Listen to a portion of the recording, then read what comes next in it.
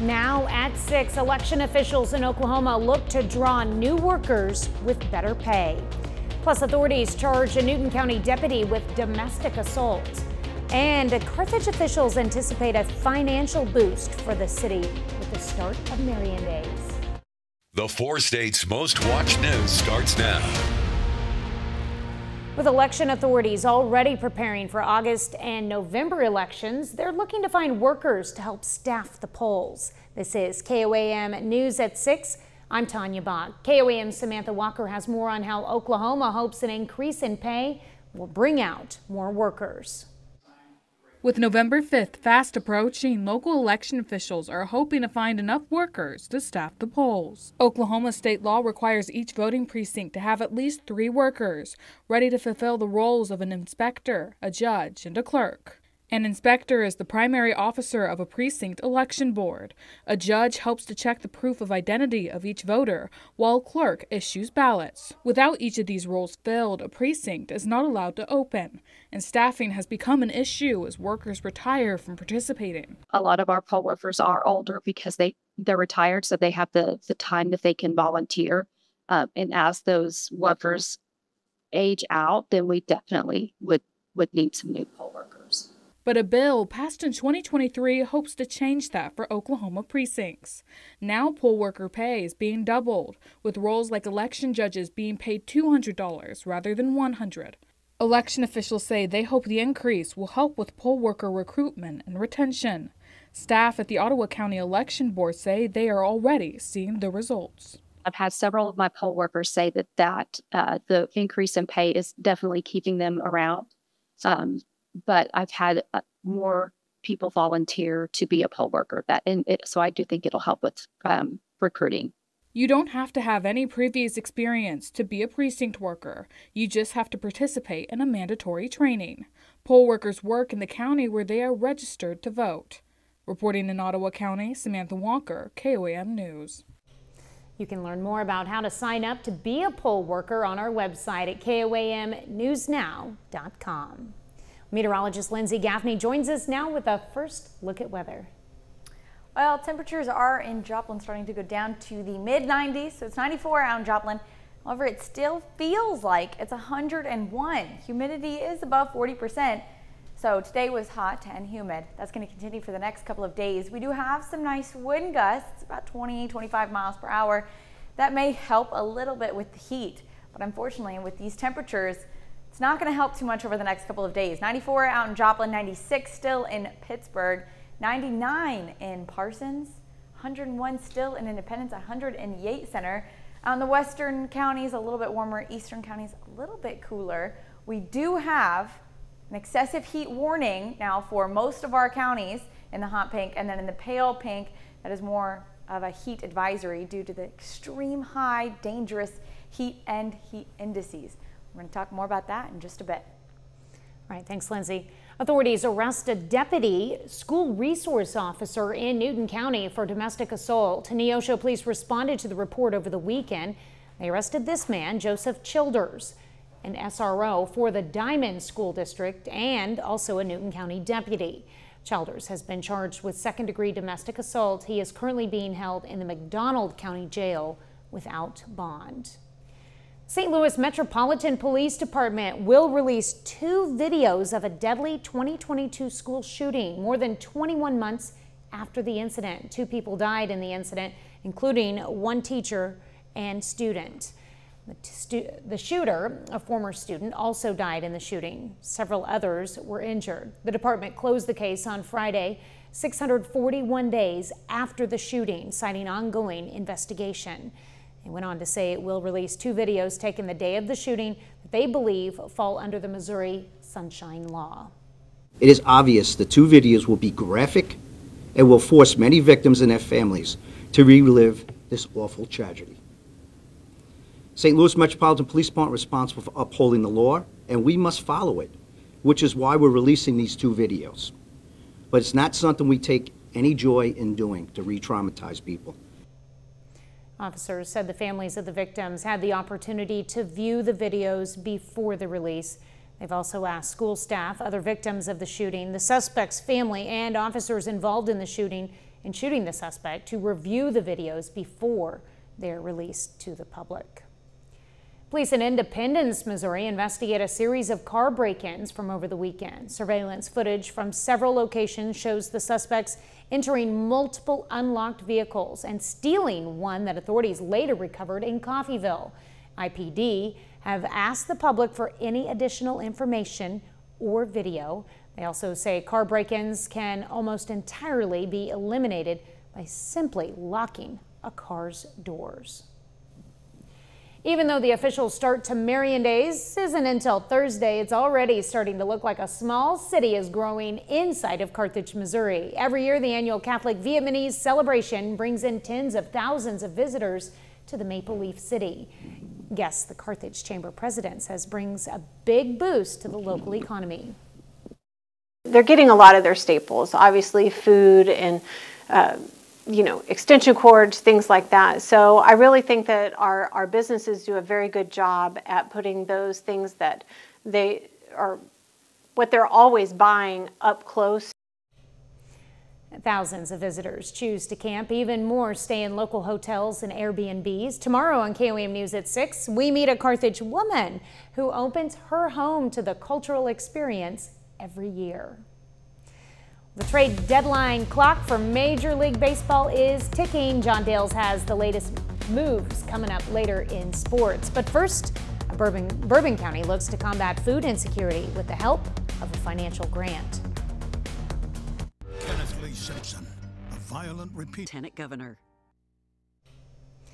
The Healthy Bourbon County Action Team received a grant to address food insecurity in Bourbon County. The $55,000 grant will be given each year over the course of 3 years. KOAM's Melissa Alexis has more.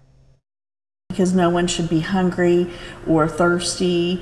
Lisa Robertson is a community health worker with the Healthy Bourbon County Action Team, who received a $55,000 grant to help with food insecurity in Bourbon County. She says the grant will allow them to do more to help those in need. I have a backpack that I take around to individuals in the community, like on the hot days. My backpack will be filled with ice cold waters, and it'll be filled with snacks that we can give out to people that are just on the street and are thirsty and they just need that hydration. The Healthy Bourbon County Action Team helps those in need with finding transportation, shelter, and food.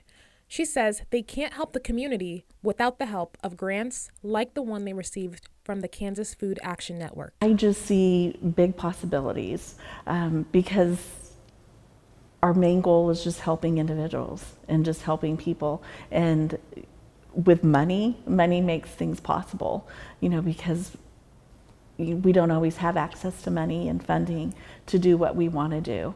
And so having a grant given to us will be such a benefit to help this community. The organization has fed 400 people in need since 2022, and the executive director, Rachel Carpenter, says this grant will help them meet the needs of the community, which is crucial considering the rates of poverty in Bourbon County. The data for our health rankings, and 24% of our children are in poverty. And so that just plays a part into food insecurity. And there's many social determinants of health that surrounds food insecurity, whether it's transportation or access to food or having someone have to choose between paying their medical bills and then paying for food for their table. Carpenter says anyone can be susceptible to food insecurity. We're just 1 to 2 paychecks away from being food insecure, really. But we at the Healthy Bourbon County Action Team, we have a population of focus, and that is the disabled and elderly and low-income residents and minority residents. The Healthy Bourbon County Action Team is in the process of hosting meetings to figure out how to best use the grant to make a difference in the community. Reporting in Fort Scott, Melissa Alexis, KOAM News. The organization is organizing a food summit within the next year where residents of Bourbon County can voice their needs. Well, a little later, an under-18 Pittsburgh football team hopes for gridiron glory. John Dales has that story and more coming up in sports. And temperatures really start to ramp up this week. We'll talk about it right after the break. Arts.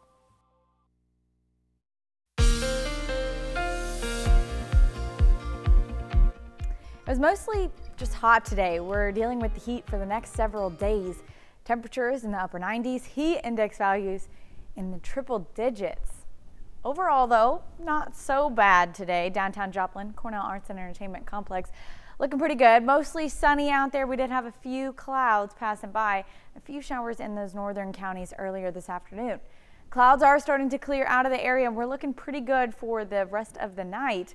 However, we don't get a lot of relief overnight, with temperatures still in the upper 70s and even reaching 80s for our overnight lows. We've got an excessive heat warning for most of our counties. That's in the hot pink. So all of our counties out in Kansas, Oklahoma, and most of our counties out in Missouri as well. That's due to heat index values getting up to about 112. This stretches all the way through Wednesday afternoon. Then we've got heat advisories for the remaining 4 counties in our area, and that's due to heat index values getting up to 108. Now Thursday, the heat advisories will be for all of our counties, and we drop the excessive heat warning, which is the highest heat warning that we can get. So we cool off a little bit on Thursday, but it's still going to be pretty hot. Now, we've got heat index values tomorrow forecasted 105 in Joplin, 107 in Pittsburgh, Oswego, Welsh, Veneta, Miami, 108 in Nowata, Independence, possibly reaching 110 in some of these counties. Everyone is going to be in the triple digits though. Then we move into the actual temperatures for the day. It's going to be upper 90s, 99 in Joplin and Miami, 97 in Pittsburgh, 100 in Welsh, Veneta, Parsons, Fort Scott, 100 in Stockton as well, 100 in Grove, 101 in Nowata, Independence, Sedan. So nearly all of our counties are in 99, 100, 101 for actual temperatures tomorrow. It's going to be pretty hot, pretty muggy, high humidity. We're getting humidity values above 40%, even reaching up to 50%. So with forecasted highs in the upper 90s and low triple digits, those heat index values could reach up to 110, 111, maybe even 112 in some areas. We do have a nice southwesterly breeze, about 15-20 miles per hour, with gusts up to 30, especially starting in the morning. So it might bring some relief from the heat with a nice few breezes, but unfortunately, we're not getting a relief from the heat for the next several days. We've got a heat wave due to the ridge forming over our area. We may see an isolated shower or two. We've got those chances due to surface heating, those pop-up thunderstorms in the afternoon, Tuesday, Wednesday, and Thursday, and Friday. Again, most of us are going to stay mostly dry though. It's going to be isolated, hit or miss. And then as we move into Wednesday afternoon, we've got a slight ridge forming in the area. May bring us some showers Wednesday and even into Thursday. We're going to keep an eye on that, but really our main focus is going to be the heat. So we've got an alert day set for Tuesday and Wednesday due to the extreme heat temperatures, actual temperatures, upper 90s, low hundreds, and the heat index values getting up to 112 to 115 both of those days. Thursday we cool off a little bit, heat index values drop to the lower hundreds, and then we start to level out for the weekend and early next week down to mid 90s again. Lower humidity after this nice stretch of hot, humid weather. All right, well, definitely have to learn how to deal with the heat this week and just be safe out there. Yeah, mostly try and stay indoors. Definitely stay hydrated. Usually I'd say cool off at night, but I mean, Wednesday night, 80 degrees. We're not getting a lot of relief there. Yeah. All right, thanks, Lindsay. Well, still ahead, Pittsburgh Post 64 Patriots play in the Kansas American Legion State Championship. And the Cardinals and Royals both make changes to their roster ahead of tomorrow's MLB trade deadline. John Dales has those stories and more up next.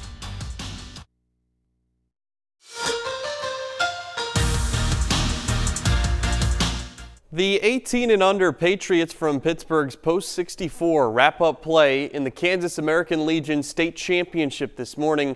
Patriots earned a spot in the title game by going 4-1 in tournament play. But Post 64 falls in the state championship game 9-4 to Post 421 from Topeka. They're the only team that beat Pittsburgh in the tournament. They do it twice. Post 64 Patriots wrap up the summer with a 17-12 record, finish the AAA state tournament with wins over Chanute Post 70, Leavenworth Post 23, and Great Bend Post 180.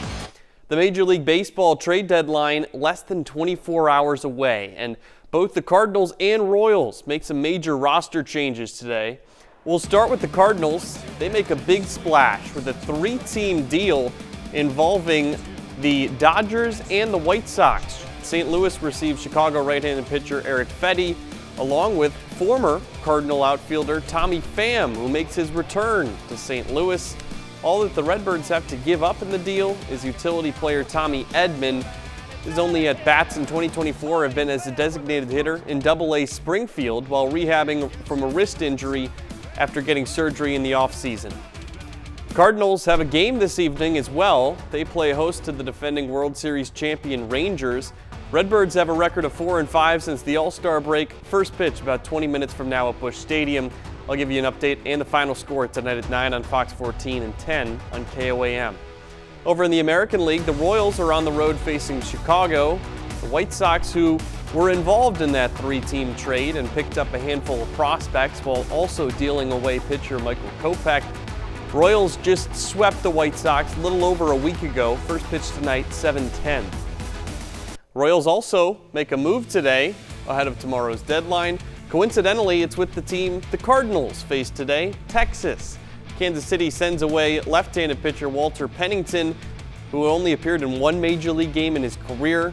They get Michael Lorenzen, who's a 10-year veteran and has pitched for 5 different teams over the past 5 years. He has a 3.81 ERA with the Rangers this season, and he threw a no-hitter as a member of the Phillies last August. The 2024 Olympics began over the weekend with the opening ceremonies on Friday night. Plenty more action continues today in Paris. Here's a couple of the highlights from today. Team USA women's basketball dominates Japan in its first game. That's the 56th win in a row for the Americans in Olympic play. The U.S. men's gymnastics team medals for the first time since '08, winning bronze.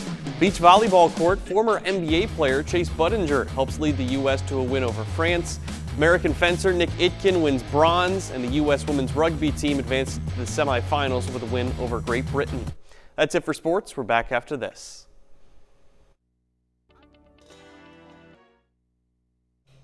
Here's a look at what's coming up on KOAM News at 9 on Fox 14. A traveling memorial for fallen officers stops in the 4 states.